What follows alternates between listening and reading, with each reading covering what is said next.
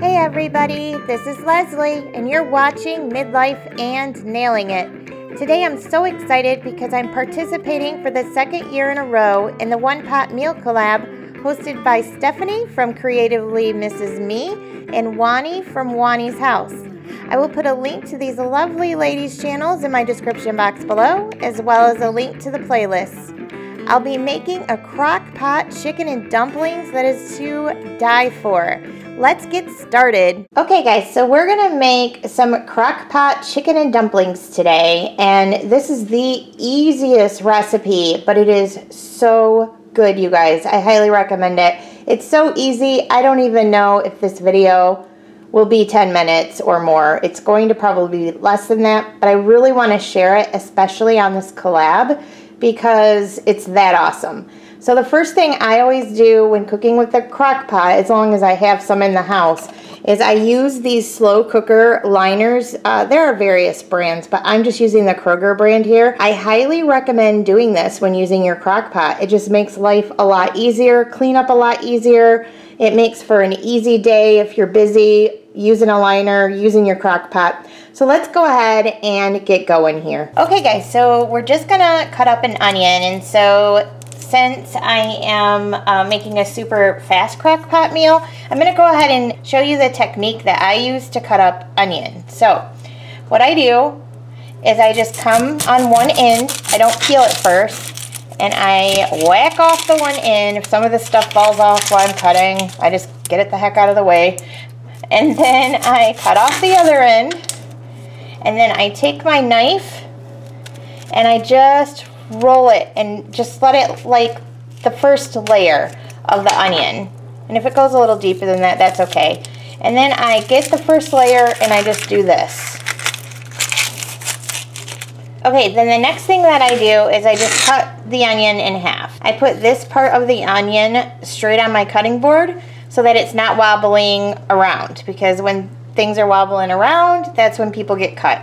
And so I'm going at it from this side, not this side, and I'm just cutting like this. And you're supposed to do your fingers like this.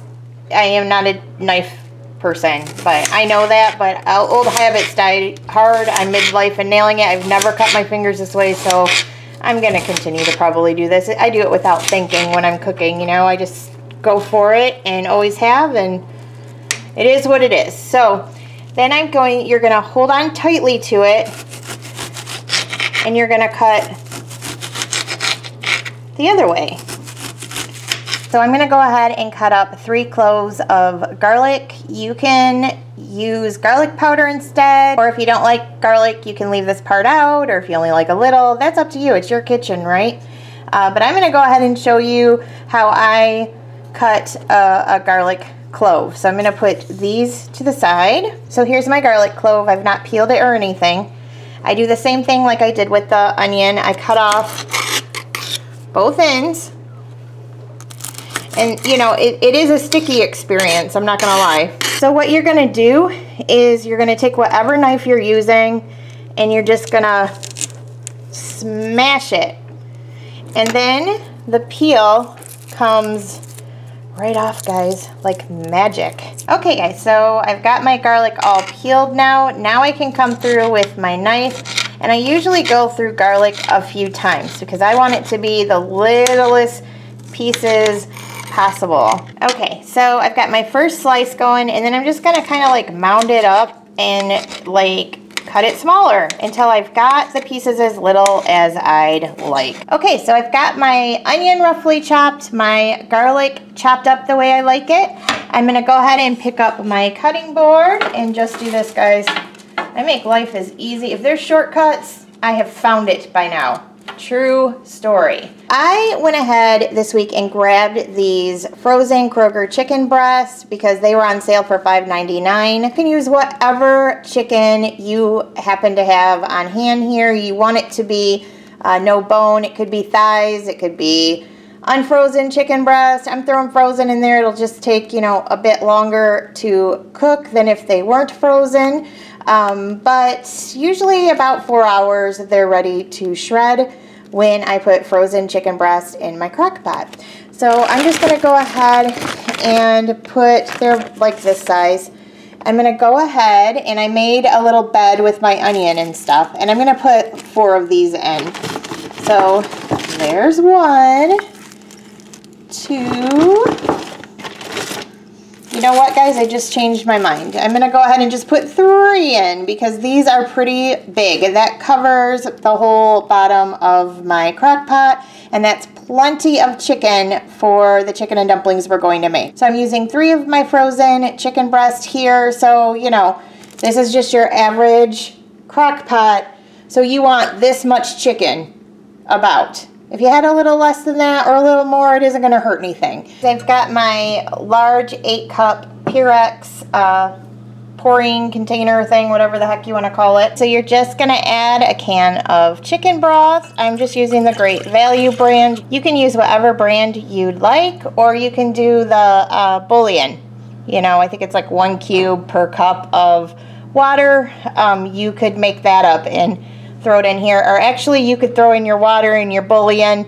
You wouldn't have to make it up, pour it in your crock pot, let the crock pot do the work. To that I'm going to add 2 cans of cream of chicken soup. Okay guys, so I'm going to add, I don't know, about that much salt, so that's about a teaspoon. But I mean, I'm sure if you've cooked enough, you know how much salt and pepper you guys like. And so we like pepper at our house, so I probably just added more than what you might want to add. I do a teaspoon or teaspoon and a half or so.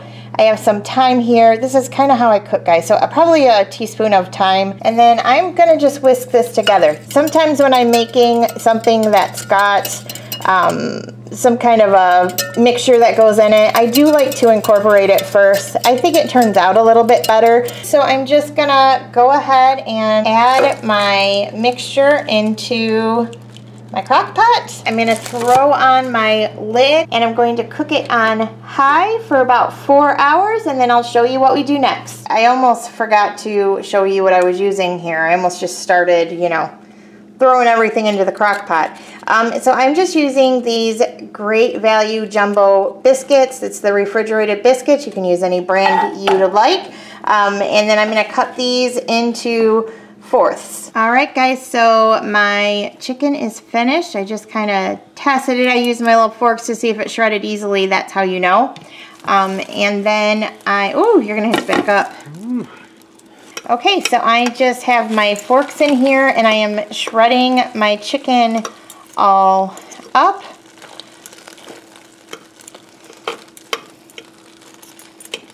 And this smells so good. I was about to say. Oh, so good. And it is somewhat thick now, guys, but not as thick as you'd want dumplings to be.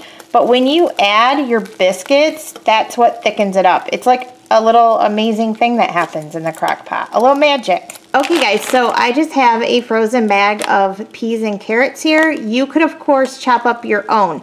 If you decided to do that, you need to put your carrots in the very beginning, not at the end. And then your peas you would add at the end. Let me go ahead and get these in here. And I'm going to stir them in.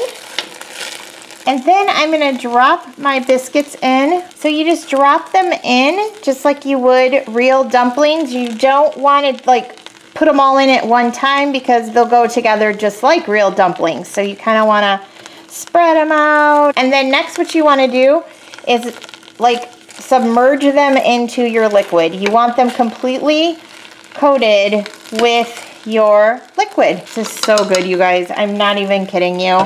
I can't believe how easy and good this is. Okay, so I pop my lid back on and you're gonna let this cook about another hour to an hour and a half. The way you'll know it's done is when your biscuits are done and they kind of float up to the top. Some of them get a little crispy. It's heaven.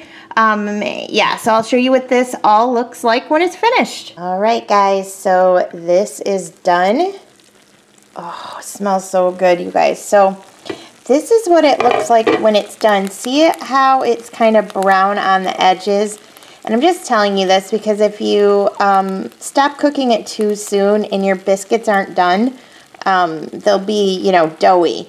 But let's look closer. So when you push this, guys, you can just tell when it's done. You can feel it. If it's mushy at all, it needs to go a bit longer.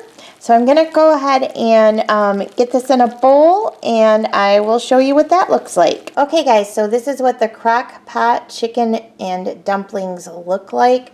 Oh my gosh, you guys, look at that. So delicious. I will tell you this from experience. The last time I made this, you're going to want to let it cool down. The inside of those dumplings are like an inferno, and I burnt the roof of my mouth the last time, so I am going to have patience, even though the house has smelled so good this entire time. That's my last tip for you with this dish. Thanks so much for watching, and I'll see you soon.